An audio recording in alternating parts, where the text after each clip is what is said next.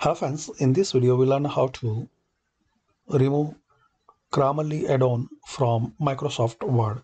So as we can see, this Microsoft Word application has this Grammarly add-on, and if you want to remove, so click on start, then type add or remove.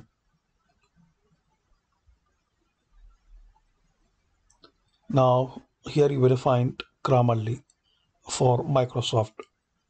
So select it, then click on uninstall. Again click on uninstall. Are you sure you want to remove Grammarly for Microsoft Office? Click on yes. So now you need to close all Word and Outlook windows and click OK. So firstly, close Microsoft Word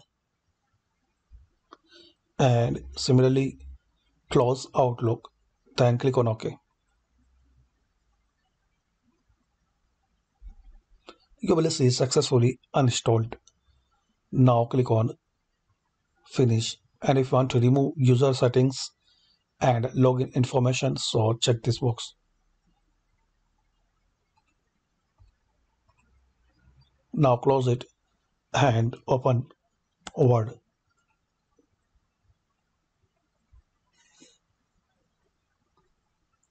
So now as we can see that add-on is now removed.